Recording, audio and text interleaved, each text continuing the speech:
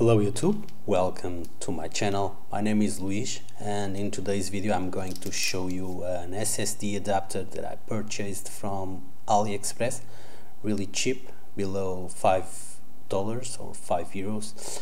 And with this adapter we can use Msata SSDs on a laptop, also in a tower PC if you want, or a Mac that supports SSD SATA connection. Okay, so I will use this in this USB hub that I already review on my channel.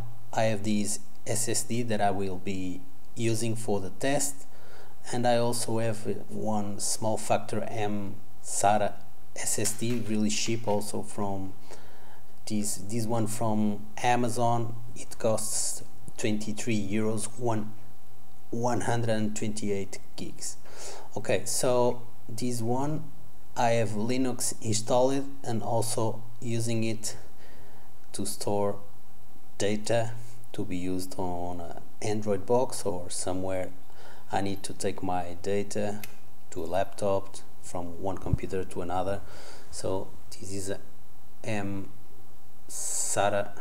SSD, and we just insert like this, secure it with the screws that comes with the adapter, and there is also another slot for the shorter ones. Okay, so it's ready to be used. So I will be removing the normal SSD, and as you can see the connection is the same, so we just slide it in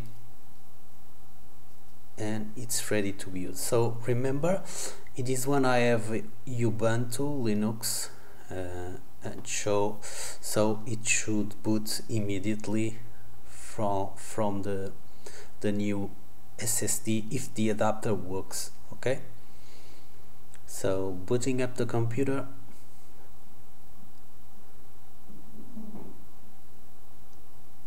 We wait a little bit and it's booting Ubuntu, so it works. So the adapter works really well, and as you can see,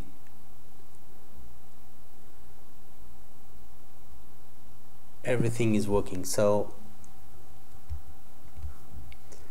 let's have a look, searching for disks.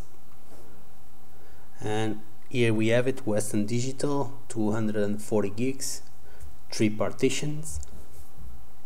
So in that one I have Catalina for my Macintosh, I have Ubuntu, and I have another partition of 80 gigs for data that I can carry around. Okay, so it's working really well. Now we are going to use another type of SSD, this one, small factor Msata. So we need to switch this, okay, to the other side.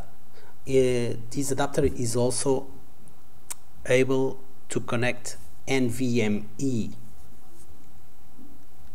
SSDs. NVMe stands for non-volatile memory express. So those SSDs are really faster than that one, or the green one, or either this one, the smaller one. But remember, so NVMe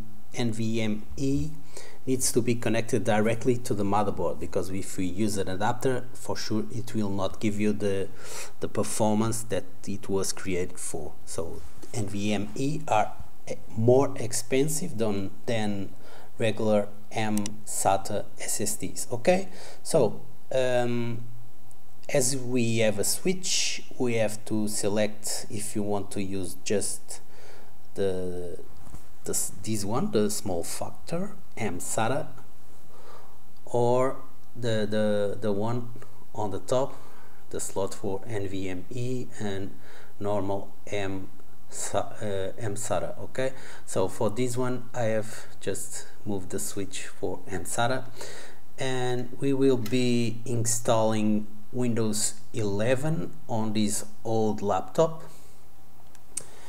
Yeah, it's not compatible, but if you seen my video, there is a way how to install Windows 11 on any computer. So this is a HP ProBook 4530S, and you will see that no problem to install. So I will be installing Windows 11 just for the test of the video, and after that I will run a benchmark on the SSD. So this, as I told you, this SSD is really cheap, so 23 euros from Amazon. I will be leaving the link in the video description. So you pay 23 euros for 128 gigabytes. Okay, so really cheap. And so as you can see, Windows 11 Pro, everything working on a non-capable Windows 11 supported computer. Okay, let's boot for the first time. So if you want to count the seconds from the and sorry, my Google Home activated without me saying anything. Hey Google, stop. Okay, so here the benchmark. So reading 509 and writing 293. Okay, that's the Yukon Msata. I will be leaving the link in the video description. Let's have a look at the Amazon site. So you can also use the adapter if you have a caddy. Okay, you can use the adapter here.